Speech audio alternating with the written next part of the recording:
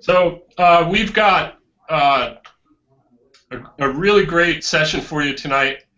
Music licensing, making money from film, TV, and YouTube.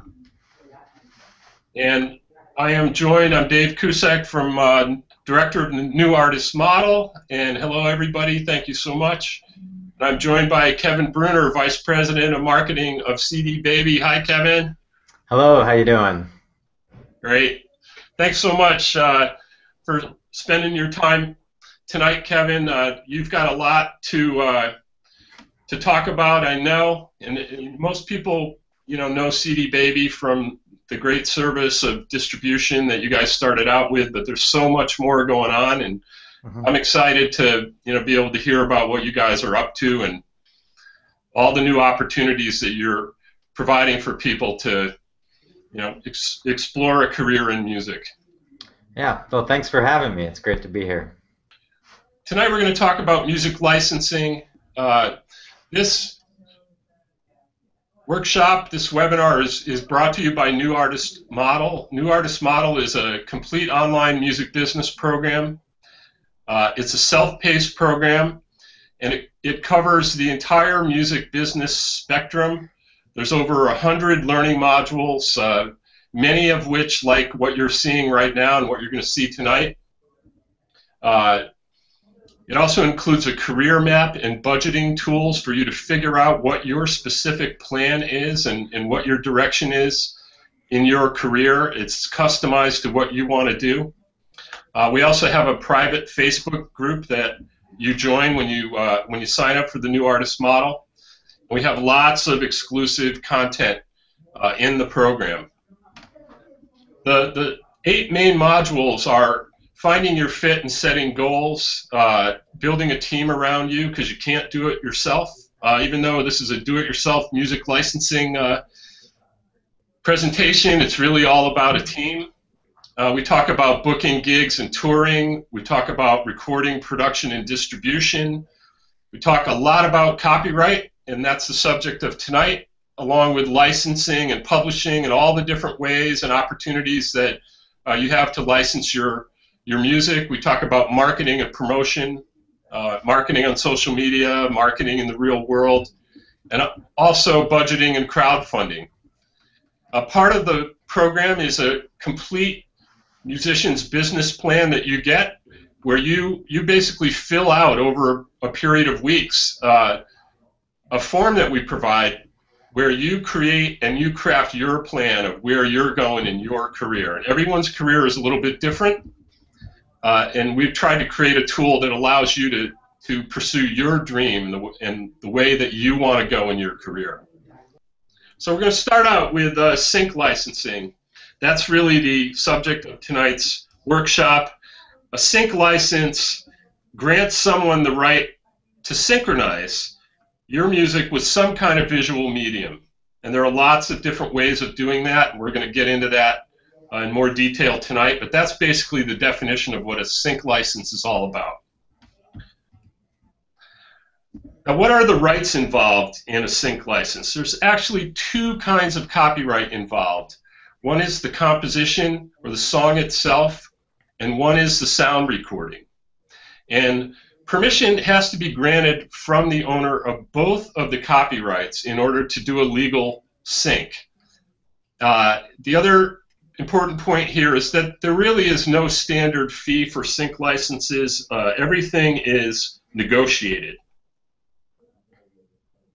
So people have to technically get permission from both copyright holders in order to legally use music for visual format. Now, we have a huge advantage as indie artists in that many times we control both the composition and the song recording copyright. If you wrote and recorded the song, you have a huge advantage because you can negotiate a deal more quickly and more easily because you own the copyrights, the 2 copyrights involved. You don't necessarily have to have labels or publishers involved, and it's a huge advantage for indie artists. And you can use a service like CD Baby, and we're going to learn a lot more about that tonight to help you in this endeavor. Now, real quick, we've got a lot of questions from you folks on the webinar sign up, and I'm trying to answer some of those up front, and then we'll get into some more of those later. What kind of music is best to use? And, you know, there are some generalizations here, so keep that, you know, take it with a grain of salt, but about half the music licensed for film and TV in the U.S. is rock and pop. More than half the music licensed. Other than that, it tends to be genre specific. And contrary, you know, to what you would really want to see happen, generally it's just a minute or two or three of music that is licensed, not typically a whole song. Music supervisors are the people that really are the gatekeepers to this world, and you know, they're looking for particular pieces of music to match certain scenes of a film or commercial or production that they're creating, and you really just want to be the right person in the right place at the right time with that piece of music that they're looking for. Generally, they want sparse arrangements. They don't want lots of stuff going on. Vague lyrics tend to be licensed more readily than specific lyrics because, again, you're trying to match a scene in a movie or a film or some other sort of production. Lots of times you're trying to use music in a scene that contains dialogue, so that's another reason to kind of have sparse arrangements, vague lyrics. Oftentimes, sound-alikes or covers are licensed, and I know Kevin will talk some more about that and his take on the kind of music that gets licensed. But these are just some generalizations that we've seen in the marketplace and what's been licensed so far. To get ready to license your music, you want to have multiple versions of your songs. The full work that you've created for your own reason, of course, wants to be there, but oftentimes you want to create a more sparse arrangement of that work. And you also want to separate the vocals out if you can and provide that in a stereo mix with effects so that when folks are trying to match music to a scene, that they have control over the vocals, how loud they are, and whether the vocals are present or not. You want to prepare to describe your work in great detail. That's how people are searching for music. They're trying to find music with a certain feeling or a certain tempo or a certain vibe to it. So the more you can describe your songs, the better. You want to make your songs easy to find. And one way of doing that is to use a service like musicsupervisor.com. This is a search engine that quite a few music supervisors use to find cues to use in their productions. Over 1,000 music supervisors use it. And there are other tools that you can use, but that is one way where you can upload your stuff and get it ready to go. You also want to negotiate your rate. As I said earlier, sync is a big negotiation. There are no set rates. Try not to license your music for free. And oftentimes you could consider a step deal where, you know, initially it perhaps is no fee up front, but if the production does a certain dollar volume or certain things happen depending on what kind of production it is, you start to get paid more and more as the thing becomes successful. So again, some rules of thumb there are how to get ready, and I know Kevin will have his own take on that. Finally, you don't need a publisher in order to get a sync deal. Publishers will sometimes plug your music for you, but there are so many options now in how this all works that you don't necessarily need a publisher. So I'm going to turn things over right now to Kevin, have him talk about what's happening in the sync world and in the CD Baby world as well. Kevin, take it away. All right. Well, glad to be here. I'm assuming everyone can hear me all right. Yeah, I'm Kevin Bruner. I've been working at CD Baby here going on 10 years, and I've done a number of things. Currently, my title is VP of Marketing, but for a time I was actually pitching tracks for film and TV and video games and all sorts of good productions like that. I'm also, an artist myself. I've had tracks from my band's projects, different bands that I've been in, used by MTV, the NFL, ABC used one of our songs this past fall, and so still very active with music myself. And sync licensing is one of the things that I've loved for a long time. For the independent artist community, is just such a great way to tap into more fans, to make money, and to do music in a way that doesn't necessarily keep you on the road all the time. So, Dave covered sync licensing in pretty good detail there. Dave, you did a good job covering all the little aspects of it. And so yeah, there's I think the one thing that kind of where I start with artists about sync licensing and as an independent artist is you have to think differently about what the point of sync licensing is and what the purpose the music is serving there. So it's typical for an artist to, when they're making their music, to think about how they're going to distribute it, how fans are going to buy it or stream it, or how they're going to play it live. But really, a lot of times what gets left is like, what are other ways that people may want to use this? Like, Dave mentioned that, hey, it'd be good to have a version of the song that doesn't have vocals in it, because good majority of the time that people play something in film or TV, they're going to want a version without the vocals. They may even jump back and forth between the vocals and non-vocal version, but just trying to reorient yourself around what is useful in the world of film and TV and other media options out there for my music, and what purpose can it serve. And that's really with sync licensing where it starts. When a music supervisor engages a company like us or another company that has a catalog of music, the conversation always starts with, I have this need.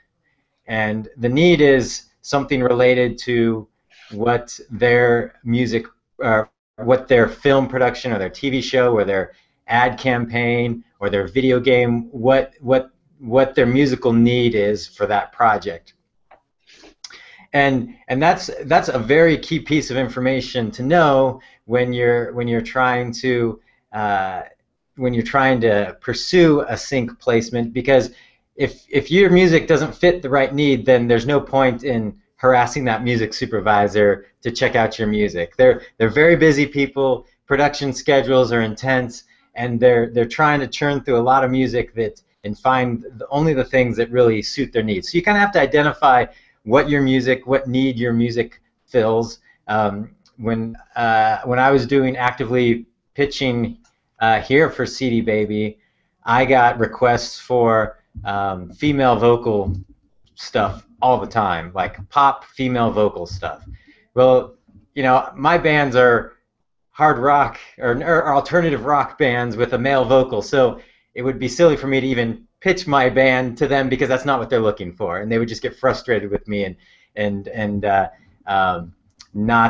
not be interested in what I have to offer them. So that's kind of the first step as an artist when you're thinking about the world of sync licensing, and is understanding the needs out there in the marketplace, understanding what kind of music each show is using, and where you might fit in. Because if you don't fit, it's not worth pitching to them, because they're just going to get frustrated with you. And you want to be their friend, the person that comes up with that track that is exactly what they're looking for at the perfect time, and in order to get that placement, as opposed to be the irritant that's constantly pitching what they don't need. So that's really kind of how you have to start looking at your music in the world of sync licensing, and you'll have more success when you can really be honest with yourself and pitch and present yourself in that manner.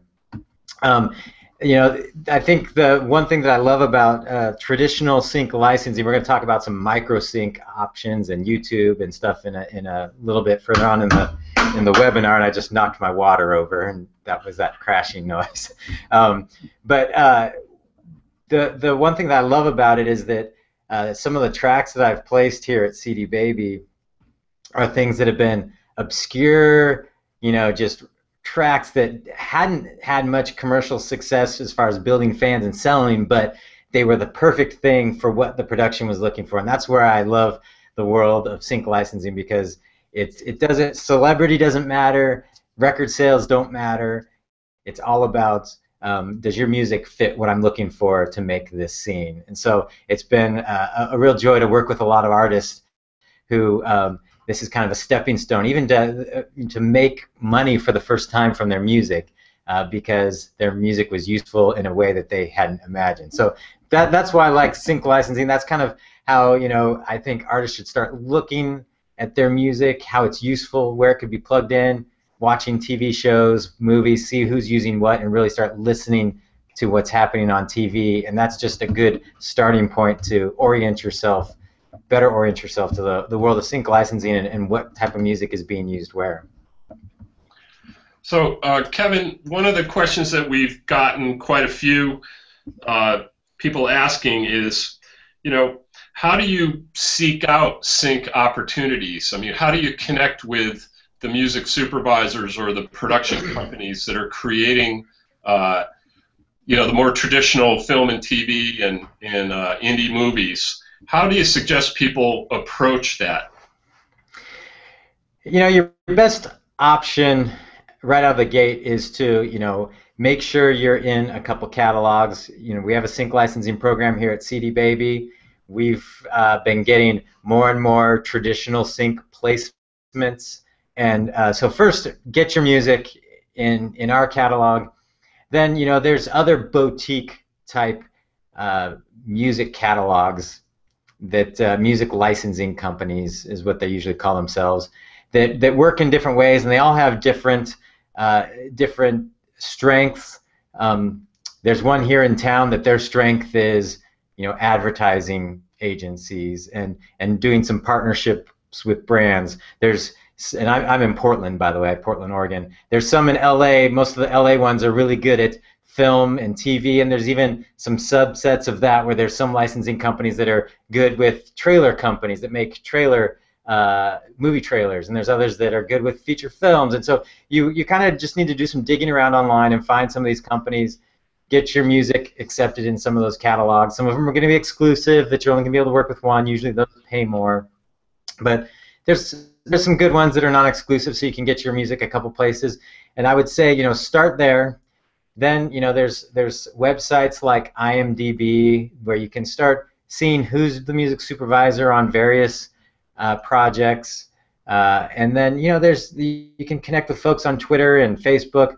I would say before you start trying to reach out to any sort of music supervisor directly on Twitter or Facebook, I've heard this over and over again from music supervisors. They absolutely hate it when artists approach them and have never heard the music that they place in their show. So if I'm working on a TV show and you're, like I said, if you're hammering them with music that's not what they use, they get frustrated, but they really don't like it if you haven't taken the time to go watch a few episodes of the show. So if you do, have a chance to engage with a music supervisor directly, it's perfect for you to say, hey, I've been watching, The Walking Dead or whatever show that you're the music supervisor of. I love the music you place there. My band writes similar music. Will you take a listen? I think it'd be good for the show. They're going to be very open to the idea of actually clicking on a link that you sent or downloading an MP3, or even, some of them still actually do prefer CDs. So that's how you start making those relationships. It always helps if you can approach them and say, hey, my music's been placed in these places before. It's perfect for this TV show. I've been watching the show. I'm a big fan. But that's one of those things where it's like you need to go into the relationship having shown that you've done some research, and then they'll be more open to listen to your music if you're interfacing with a music supervisor directly. So I would be very cautious how I approach them, because I've heard that over and over again from so many music supervisors over the years. Some that are very open to just random submissions, some that aren't, but they all say, if you just throw random stuff at me and don't take the time to understand what I'm working on, I'm probably not going to listen to your music. So I think that's real good advice, and it echoes a lot of what we're seeing as well. I think it's a combination of a couple of strategies, and just to maybe summarize what you just said. You want to go broad in that you've got your music in multiple places where it can be found, and you have good descriptions of what the music sounds like, so that when supervisors are looking for certain things and they happen to be using one directory or another, or one search tool or another, that you're there. So yeah. First of all, you want to be broad so that you can be found, and that you've described your music well. Yeah. Second is that you want to go laser targeting, in that you're doing your research and you're figuring out who's responsible, what they're looking for, the type of music that they've placed already, what that project is about, and network your way in there as much as you can. Would you agree with that? Yeah, I agree 100% that first off, with your music, describing it, even just here at cdbaby.com, there's several fields where you can add style descriptions or album descriptions, and when you're leaving that blank or just putting some random thing in there, that's a missed opportunity, because those become keywords that people can search by. And so, a lot of the music that I was licensing for CD Baby, some of it was just because they got on cdbaby.com and were searching for tracks, or they were searching on iTunes and searching by themes, searching by all sorts of things. And if you're not putting that information out there and describing your music, it's easy for you could have the perfect track, it could be exactly what they're looking for, and they may not find it. But then yes, going deeper and starting to try and network. I saw someone in the comments, the chat room, say that music supervisors won't return your emails. That may feel true, and I certainly, when I was pitching tracks for CD Baby, I felt that that's what was going on, and they're getting lots of emails, lots of pitches, but you would be surprised how many times they open up their email, they're really looking for a track, and if you address them appropriately and make it easy for them to get to your music and describe it in a quick little blurb, how many times they might actually listen. So it is an approach where you have to kind of have a long game in mind. If you're wanting to get placements and you get a contact list of music supervisors and you spend a week emailing them and nothing happens, and then you give up, then that's not the right approach to breaking into this world. It's making connections, meeting people, because one thing that's really important, Dave, you mentioned the advantage for independent artists is that we own both rights of the music. We own the song and we own the master recording. In most cases, if we're writing original music, licensing a track where I own all that is so easy that music supervisors love working with independent artists who display a level of professionalism that they know they're going to be easy to work with, because they don't have to go track down all these rights owners. It's like, hey, I can just come to you, I can clear the song, you get paid, I get the song I want, the production gets what they want, everybody's happy. So that's one advantage that independent artists have. So the music supervisor community does like working with independent artists, because if you can, since you're representing both sides of the rights, it becomes an easy transaction for them. So we're gonna jump ahead in a minute and talk about kind of the microsync world and what's happening on YouTube. I'd just like to point out that the stats that I've heard is roughly about 3% of the money in the music business is being generated by syncs in film and TV. So it's important to keep in mind that this is not the magic bullet that is going to necessarily save everyone's career.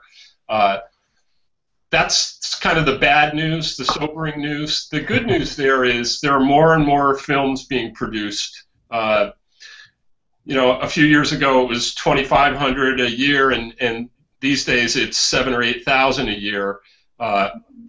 of films that are trying to make it into the market. And when you start looking at what's happening on YouTube, those numbers really skyrocket. So it's not just the traditional sync route as the only route available to you. Yeah. And let's go to that now, and let's talk about microsyncs for a second.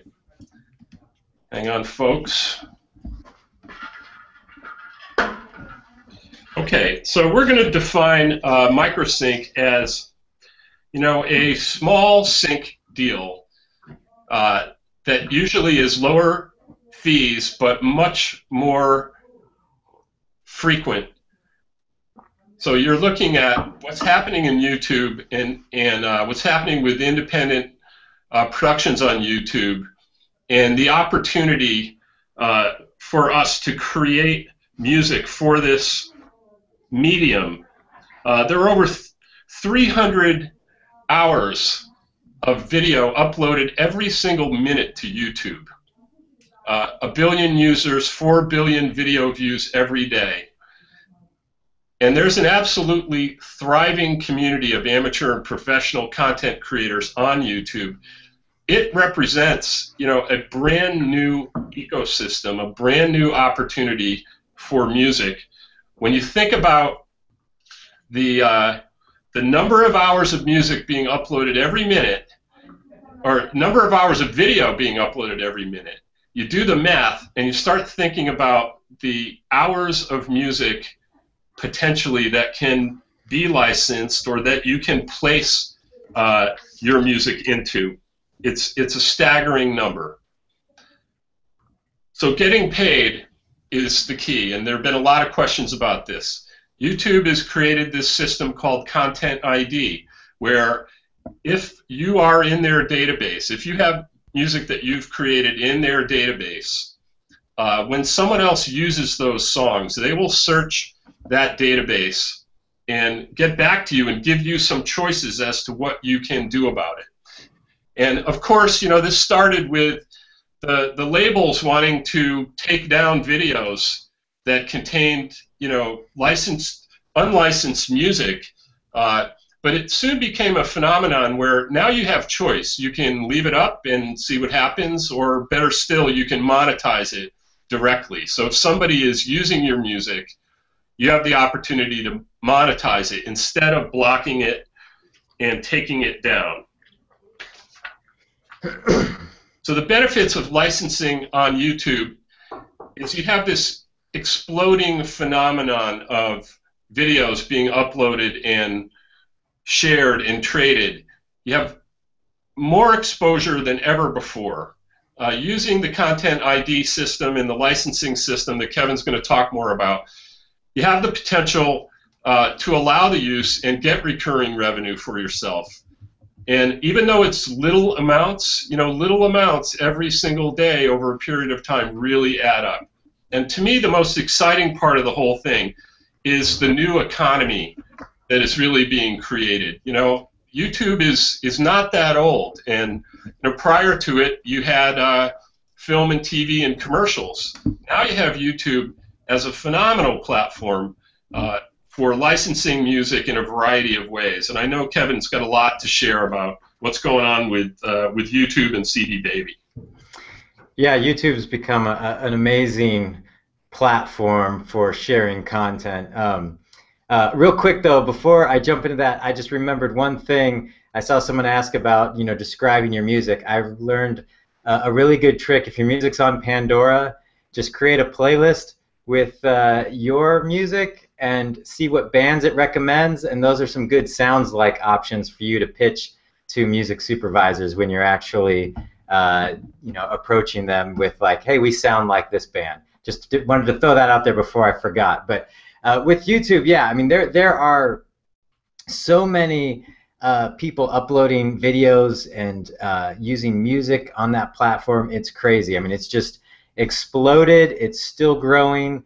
I believe I saw a report that they grew 60% in as far as viewership and people watching videos this past year, and it's just a totally different animal than when we're talking about traditional sync. With YouTube, you have to look at things a little differently.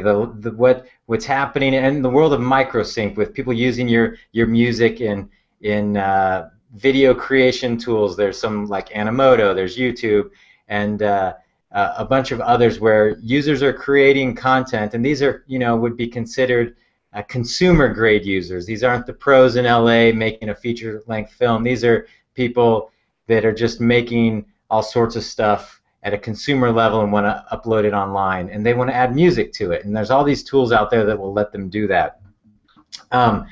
And it changes the equation. Yes, you're getting paid far less, but if you start seeing traction and start enabling people like your fans to use your music on the platform, it can really start adding up to a lot of money. We've had artists making that have surpassed the 100,000 mark just from their music on YouTube. It's crazy. But one artist I'd point out named Josh Collum. I interviewed him on the podcast I do for CD Baby. You can go check out that podcast. We really talked about the whole microsync thing, but his story is really cool because he was in a band and just making music like everybody typically approaches it, releasing, touring, and he had some music on YouTube, and he was seeing some checks, like every quarter is when YouTube money normally comes out. He was getting, like $250, $500, just pretty consistently. Then suddenly it started to spike, and that went to, a couple $100 to a couple $1,000 to $10,000 every quarter, and just like he's like, whoa, what is going on here? And for him, what was really fascinating is two things in particular that really highlight how this platform is totally different. One, he had a song called Happy, and he found that people were searching and finding his song and adding it to their wedding videos. And you're thinking, wedding videos? Are you just talking about like, someone set a video camera at the back of the room and filmed a wedding and post on YouTube? No, the world has changed where people are making these very elaborate, professionally done wedding videos, and they want music to them. And for some reason, that song, Happy, is a very poppy song. Acoustic kind of, I'm trying to think who it would be similar to, but very poppy, accessible song that all these wedding videos were getting added to, and he started getting all these fans from these wedding videos. He started getting asked to play at weddings, and it was just this whole weird tap into this niche market that because people were searching for his song and finding his song, and I asked him, I figured in his case, it could be very possible that the song being named Happy, that people were probably going online searching for, I want a happy song. I'm getting married, what's a happy song? And because his song was titled Happy, it was popping up, and they were throwing him in their wedding videos, and it started adding up to a lot of money. The other thing that was fascinating was that he started randomly getting a lot of people that were fans of the what is the Mockingjay? That's one of the movies, but from the Hunger Games. From the Hunger Games, I believe it's the Hunger Games. If it wasn't the Hunger Games, it was the one with the vampires. I'm terrible with movie names, but somebody posted a video on YouTube that had the track listing for the soundtrack to the movie, and it was originally they used one of the songs from the soundtrack, and they got a copyright claim, and so they removed that song and they put one of Josh's songs in. And this video, all this video was literally, it just rolled the track listing of the artists that were on the soundtrack for that movie, and that video had millions of views, but they had to replace it because they couldn't use any of those songs, so they put Josh's song in there. And he was getting all these fans from that track and people buying his music, and it was just such a random, unexpected usage, and you're like, who on earth is going to post a video of a track listing for a movie soundtrack, and then why is it getting millions of views? And that's kind of the quirks of this platform, that when you kind of understand how this is different, this world is different, and you can start you know, taking advantage of some of those opportunities, that it can really start to add up to a lot of money for you. So I think it highlights how people want to use music differently than we expect as artists.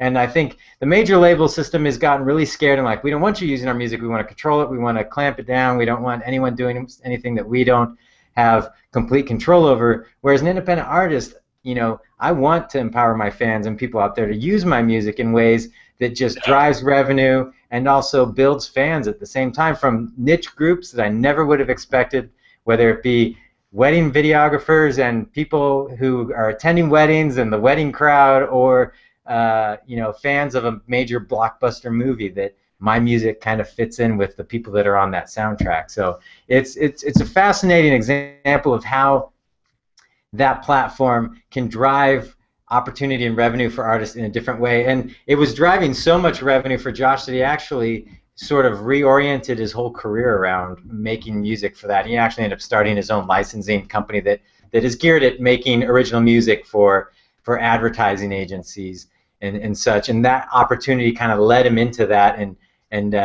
it's just a really cool story. And you know, it's something that can happen to a lot of independent artists. It's not like his story is so unique that it's like, oh, that was a once in a lifetime opportunity. No, it's an opportunity that's happening every day for independent artists. Lots of questions related to, you know, how did people get the tracks, or how do you get your music to the point where people can use it? And I think the phenomenon that we want to look at here is, you know, user-generated content is what YouTube is all about, and people are just doing crazy things, you know, as part of their life, or for fun, or for professional purpose, and they're putting them up there, and they need music in order to deliver the emotion, in many cases, of what it is that they're trying to convey. So if it's a wedding video, or it's a stupid cat video, or whatever, that's an opportunity for them to take a song, some song that they're aware of, and put it in that video and put it on YouTube. And that is, you know, if you have your music out there one way or another, and you have it online, you have it on iTunes and CD Babies distributing all over the place, and you know, you've got your music out there. If people become aware of it and they use it, you now have a sync opportunity. And actually, you didn't really seek it out, right? Yeah, you connected with somebody and they found it, and that's the phenomenon that's so interesting. Yeah, and I have to say, one of the weirdest places I found one of my songs being used, I randomly got a sale at CD Baby for a really old album, from like an album back in 2004. The band was long gone. It's not linked anywhere, not being promoted anywhere. I started seeing some random sales. I'm like, what's this all about? And I followed the web hits in my account to a forum that was all about people that do power washing for a profession. And some guy who was a power washer put one of my songs in his YouTube video to demonstrate, you know, the work he does. And it was, all these people in this forum were asking what the song was, and he ended up buying some music because of it. And it's like, oh my gosh, people are using music in ways and to show things online that I never would have thought of. And it's whether it's your fans making really cool videos that you can, you know, even tap them to, you know, empower your fans to potentially even make an official music video for you. Unleash all your fans, have them go make videos. You're just seeding the internet with more of your content. Or if it's just random everyday folks that just need some emotional music to put behind whatever they're posting online. There's so much content being created by people that it's a great opportunity for independent artists to just empower anybody who wants to do it. Somebody asked the question about how you get paid for this YouTube activity, and that's where, if you're a member of CD Baby, and you're using us to distribute your music, the YouTube monetization is a free add-on service. We don't do it unless you tell us to do it. So if you're using us to distribute your music, make sure you've opted into that. And then we send your music to YouTube in a fingerprint form that they use to go out all over YouTube and make sure that any video using your track is monetized on your behalf. So if you're not signed up for a YouTube monetization program, that you won't be collecting money from that. So be sure you're signed up for that program. All right, so I mean, we've talked a little bit about traditional sync licensing for film and TV, and how you might approach music producers and how you want to have your songs available in a lot of different databases and a lot of different formats for supervisors to find. And we talked about how you network your way and research your way into productions that are going on. That's the traditional world. And again, about 3% of the music revenue right now is being generated by those syncs.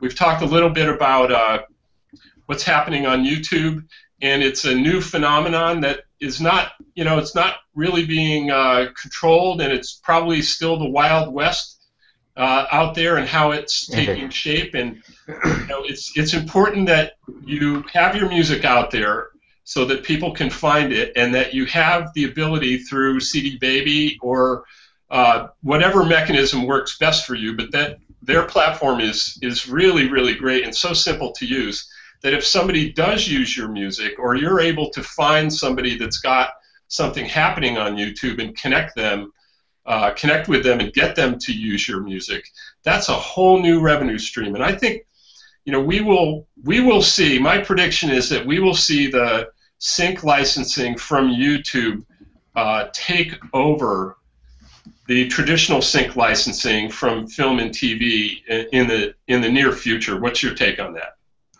Yeah, I mean, it's definitely growing like crazy. I mean, the thing is, there's, I've heard someone say there's only about 10,000 music supervisors. I don't know if they were saying in the country or in the world that are actually working on productions, but there's, a billion people uploading videos every day, and there's people that are, that they can harness. You can harness their activity to the benefit of your music, and they want to use your music, and so there's so much more opportunity. I think that the usage of music beyond YouTube and just in other microsync opportunities with apps and such, even Facebook is in the process of negotiating music rights for the video usage on that platform, so that there's a lot of places where your music can get used and synced with video in what would be a non-traditional sense that's just going to keep driving more and more revenue to you as an artist. And you mentioned, David, still being the Wild West. That is true, and I saw someone in the chat room mention, well, don't they need a sync licensing for sync placement license for using a song in a video on YouTube? Technically, yes. And there are people that have tried to solve that problem and are working to solve that problem and making it still an easy, simple transaction for consumers that encourages them to use music at the level that they're really, using the music, as opposed to, I want to upload my wedding video. No one's going to use your song if they have to pay $1,000 for it. But I still think we are in the Wild West, and we're working we're working towards something that I think is going to be a future state that will be even more beneficial to the artist. I agree. We've got a lot of questions flowing in. We've answered some. We're going to get to a few more. But before we do that, I want to just ask Kevin, what's new that's going on at CD Baby? Anything that you want to tell us about that you think folks would be interested in while we've got them here? Yeah, one thing we're working on related to making money from YouTube is we've just recently launched our own multi-channel network, and that's where you bring channels together under a more of like a parent company type relationship in a way that benefits all the channels and opens up more opportunities for the individual YouTube channels. That brand is called the Illustrated Sound Network. That's the Illustrated Sound Network. We're still in our beta phase. We're about to exit our beta phase, and it's just going to be a really great opportunity for people that are driving views and subscribers and traffic on their actual YouTube channel. This is different than people using your music in their videos. This is, you have a YouTube channel and you're using it as a real media outlet. So you can go to illustratedsound.com and if you've got a YouTube channel that meets the criteria, you can join our network, and it opens up some more payment opportunities, some more ads opportunities to be shown on your videos, some networking opportunity, and when we there's the website. When we exit beta, which is supposed to happen next month, there's going to be an amazing dashboard that will allow you to track so many different things, and it'll allow you to push video to both YouTube and Facebook and track the performance on both those platforms, and monetize in some really cool ways. So that's one of the ways we're one of the new things we're working on related to this whole world of YouTube and sync licensing. We're also expanding our sync database and using some tools to really enhance the data that we have on our catalog, and pitching more and more placements. I didn't mention at the top, but some recent placements we've gotten. A primetime TV show that paid $45,000. A bunch of placements with various brands that were in like the $10,000 range. Plenty of placements that are like $1,000, $2,000.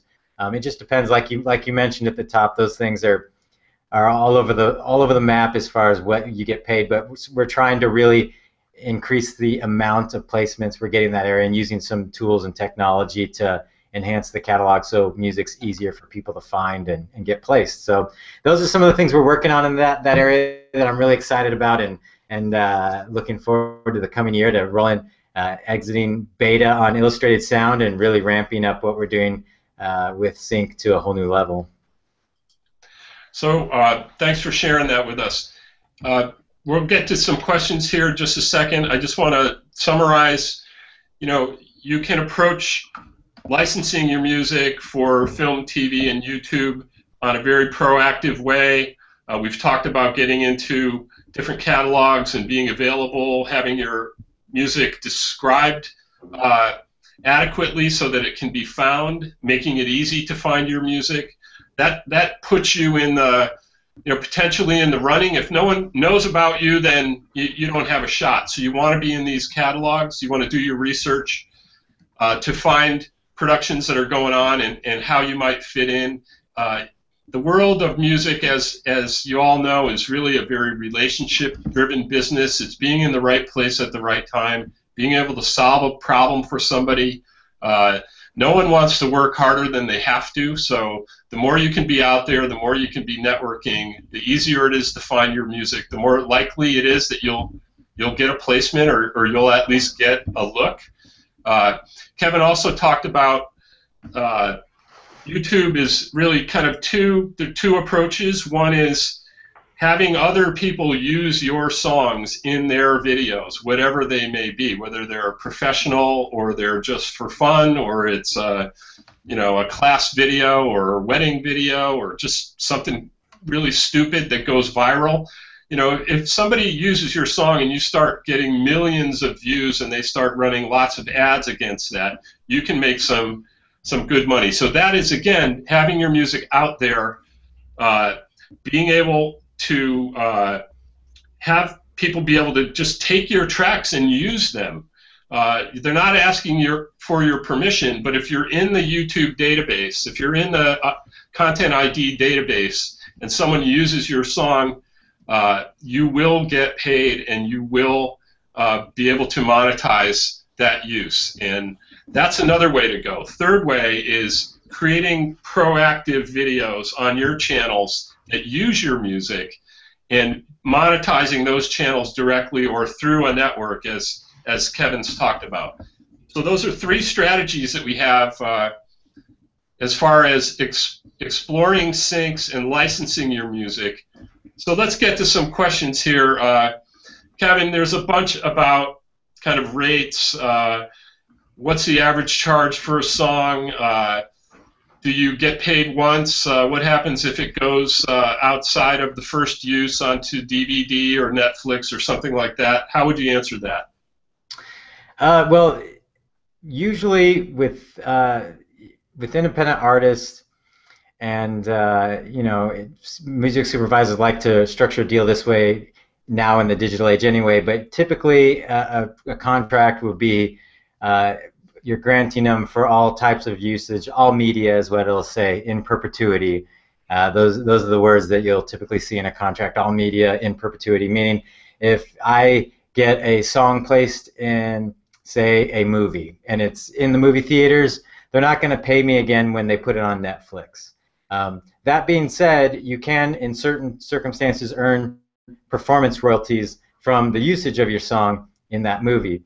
A commercial is or a TV show and a commercial, those are perfect examples of when, I got placed in a TV show, they gave an upfront sync fee, and, for a non-featured placement, meaning there's not this big focus on the song in a TV show, you're going to get a couple $1,000 for that.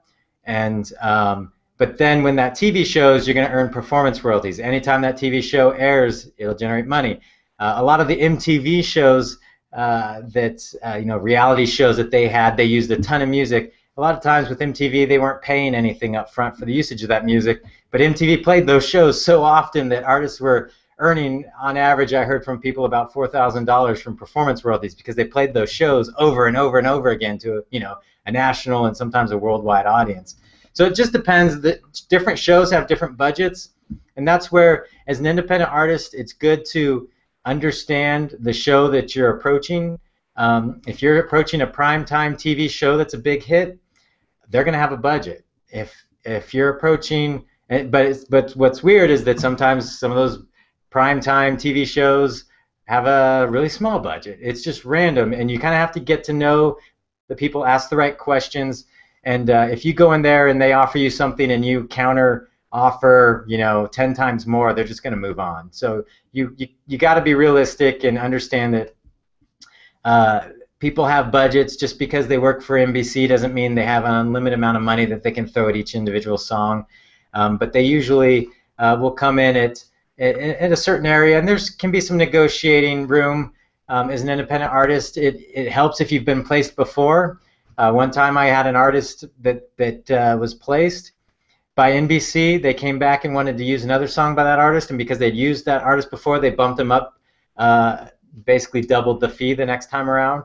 But that was just what they did in that particular case. It's different every time. We've seen a lot of independent artists here get $50,000, $80,000, $100,000 for a major placement.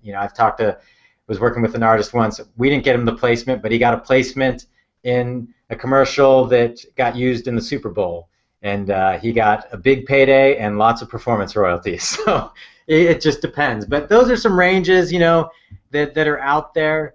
But you just got to understand who you're working with. If it's an independent film, they might ask you to use it for free because they don't have any music budget. So you got to weigh the opportunity with what the placement is. Some people might turn down an independent film that doesn't pay and say, I'm just not going to go that route. Other people say, well, you never know, I might pick up some fans because of it. So yeah, well, as I said earlier, if you're being asked to license your music for free, you need to decide whether the exposure is going to be worth it for you or not, and keep in your hip pocket this notion of a step deal, in that you can let them use it for free, but if the project grosses, X amount of money, you get Y, or the project grosses 10X, you get 10Y, or even more. So you can negotiate these step rates in your deals. Yeah. I want to maybe ask you if you would kind of clarify the roles. We get a lot of questions like this here. Do people need their own publishing company in order to do this? And what's the relationship between the PRO and the publishing company in these various scenarios that we've talked about? Well, the PRO will just collect the royalties that are generated from the performance of your song, your composition, when it gets used. And with sync licensing, there's some quirkiness to it of when they collect and when they don't. In the U.S., it's weird. In the theaters, when your song's played in a movie theaters don't pay performance royalties. But if it's on TV, they do collect performance royalties. The publisher is you know, if you're an independent artist and you own your music and you haven't assigned your rights to the song to anyone else, you're also the publisher. So there is some publishing money that can be generated from the usage of the music. But yeah, so the performance royalties are going to come. They typically refer to them as back-end royalties. They're going to happen when something happens, you know, like it's played publicly, where the publishing money and what they pay for the composition and, you know, the master recording, that's going to be upfront money that they pay. And you know, typically it'll be something, you might hear them refer to a deal like, we'll pay you $1,000 per side, and what they're referring to is, we'll pay you $1,000 to clear the publishing, we'll pay you $1,000 to pay to cover for the master recording. And if you own both of those, that just means they're going to pay you $2,000. So,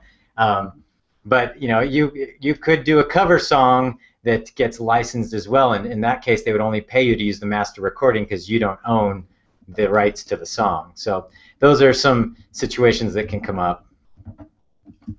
Cool. All right, I don't want to wear you out too much. Talk a little bit about the you know, the notion of a multi-channel network on YouTube. What is that, and does that affect the royalties that you would get versus kind of just going it alone on your own channel? Yeah, the benefit of being in a network, you kind of have to think about it like cable television, I think, is a good way to think about what these networks are doing on YouTube. So if you like, you know, ESPN or HGTV or the Learning Channel, History Channel, there are a bunch of different shows that are made by different production companies, different people that all live on that channel as sort of a network. And what the benefit of it is that people that are spending money to run ads, that's what's generating the revenue for you on YouTube, can look at those demographics and go, yes, I want to reach people that like music, or I want to reach this demographic, and they can look at a network and select that as a demographic that they target. When you're kind of a free-range channel out there on YouTube, you can still monetize your channel, but the advertising opportunities that happen on your channel aren't as lucrative as when you're a part of a network. And so I think the easiest way that people would be familiar with is, like, you know, how advertisers go after the people that watch HGTV is different than the advertising you see on ESPN, and that's how, as YouTube has evolved, how these networks are operating when it comes to the advertising and how money is spent. And and also for us, it's the opportunity for us to partner with other brands and companies to do some collaborative things around the network, and even between some of the artists that are in the network. So that's how, you know, a network is different than just being a free-range channel out there on YouTube. Great, thanks. One other kind of bundle of questions around: do you need to have your own publishing company in order to do these types of deals, or should you be signing with another publishing company? So indie, create your own versus sign with another, and kind of the role of a lawyer in crafting some of these agreements. What is your take on that, with the caveat that you're not a lawyer? I am not a lawyer. I am definitely not a lawyer. Basically, you know, speaking to the lawyer piece, you know, as an artist, if you start having these opportunities, I would probably seek out, you know, a lawyer that is friendly to the independent artist, meaning they're not going to charge you every time you want to take them to coffee or something. Somebody that's going to want to see you kind of as, you know, not only someone that's a client, but maybe that they can mentor as well, and throw some free legal advice your way. There's lots of lawyers out there that are happy to just, you know, help an independent artist with like an easy question about a sync licensing contract.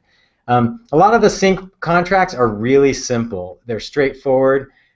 So unless you're getting into something that's a little bit bigger, film, there might be some various things happening in a film contract with a sync licensing deal that you may want someone to look at and explain to you, but it doesn't hurt. I know the one thing though, why I'm saying it would be good to have a relationship built in, ready to go, is with a lawyer if you feel like you're going to need one, is because like if you're talking about a TV sync placement, they could literally email you or call you on Wednesday night wanting to use your song for a TV show that's going to air Friday evening. And if you're not able to sign off on it within, a couple hours or definitely within 24 hours, they're not going to use your song. TV moves really quick. And so you want to make sure that you're not going, wait a minute, I got to go find a lawyer to look at this. They'll be like, never mind, we're going to move on to someone else. But it's always good to get to know a few people that you can get some advice on when things get a bit hairy. As far as the publishing aspect, you don't need a publishing company set up in order to do this. The one thing that is important is that some of the ways sync songs get used, not only in sync licensing, just in the digital world in general these days, also generates publishing money that without a publishing administrator, you're not going to be able to collect.